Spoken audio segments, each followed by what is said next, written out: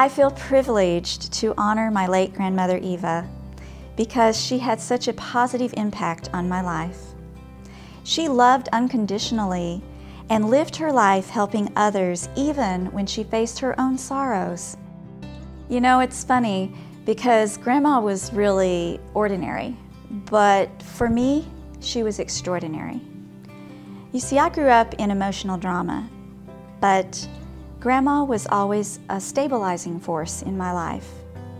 She was not emotional, but it was in a good sort of way.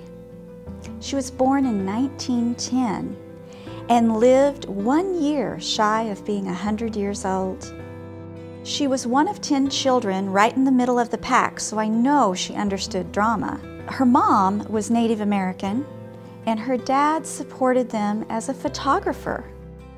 I remember a story that Grandma would tell me about her childhood. She would, because of being in such a large family, have to miss school 1 day a week and stay home to do laundry all day long. But when she would tell the story, she never said it begrudgingly, because she said it with pride as she would declare that her family had the cleanest white clothes in the whole town. Some of my best memories with Grandma Eva was playing cards. She was a card shark. She knew every card each person would have in their hand. One of my memories that's outstanding was when her and Grandpa would take my sister and I to a lake, and then we would have a picnic on the shore. And Grandpa would fish. We'd come back to their house and we would enjoy making homemade churned vanilla ice cream and lay on a chase lounge and look up at the stars at night. I tell you what, life was simpler then.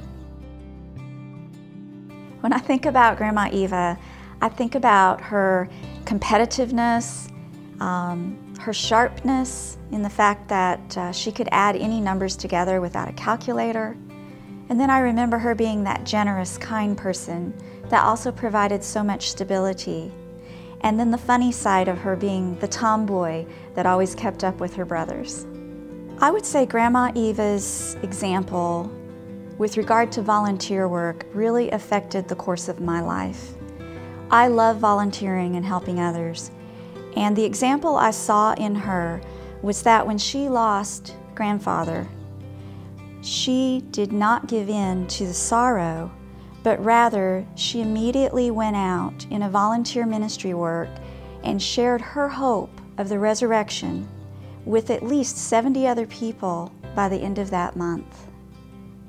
Grandma Eva loved the Bible, and a quote from the Bible at James 4:8 is what she lived by. There it says, "Draw close to God, and He will draw close to you."